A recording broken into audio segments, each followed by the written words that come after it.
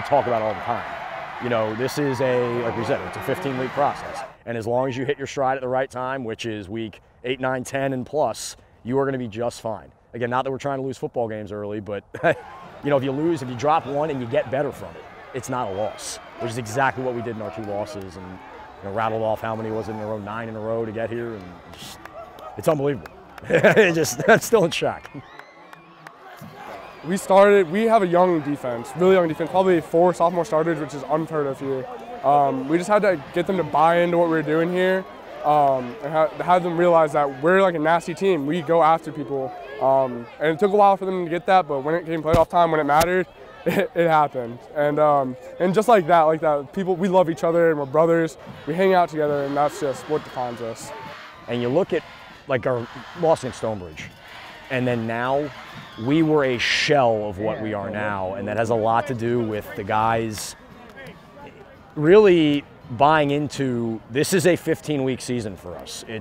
That's the goal every time, and you know, not that we want to lose football games, but they grew up, and that's what you talk about all the time. It's with the football program at Westfield. I mean, it's just a lot of those types of kids, blue-collar kids, kids at work that win you championships, that win us championships.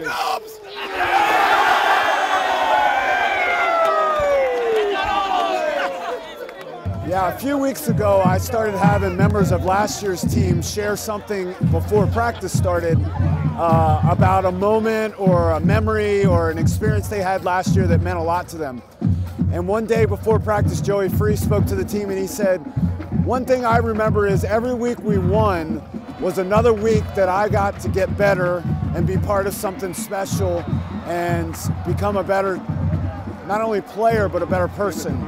And that's what you get out of 5 extra weeks, is another week every week to get better as a person and as a player. And for one of the players to recognize that, I thought was pretty special.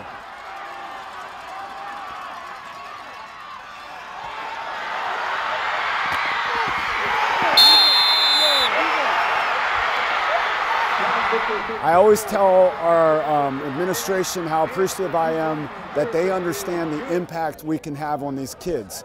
Maybe one of their teachers can't have that impact because of whatever reason, but because they're playing football and they love the game, I can have an impact, or another coach can have an impact on them that might carry over into the classroom.